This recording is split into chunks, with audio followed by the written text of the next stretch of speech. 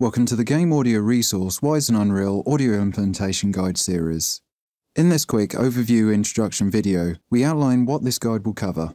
The guide is aimed at beginners wishing to learn basic core Wwise and Unreal modern implementation pipelines and processes.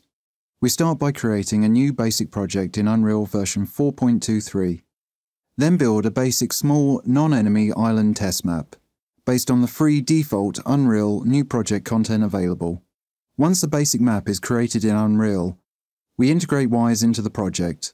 From there, we guide you through some of the basic audio processes and principles that will aid the introduction of audio implementation into Unreal. For example, some of the content we will cover will be initial Wwise project setup of default Wwise project structure and sound banks, associating SFX to animations, working with AK nodes in blueprints, using and implementing Wwise switches and RTPCs in blueprints. Each video can be quite compact and will be speedy at times to keep video lengths as short as possible. To compensate for this, please see our website for the associated video written guides. In each written guide, there will be more detailed extra tips and explanations of why we implemented certain bits.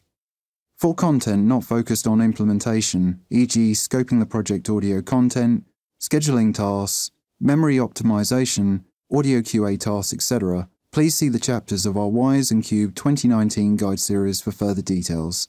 A link to the guide series can be found in the description below.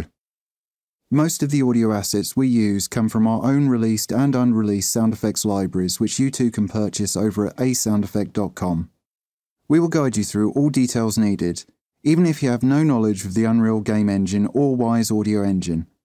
However, we do advise to get to grips with official Unreal and Wwise tutorials, so you have a basic understanding of the interfaces used. Please see the description for the official Wwise 101 course and Unreal 4 tutorials. So with that, let's get started. Good luck with your own Unreal and Wwise projects.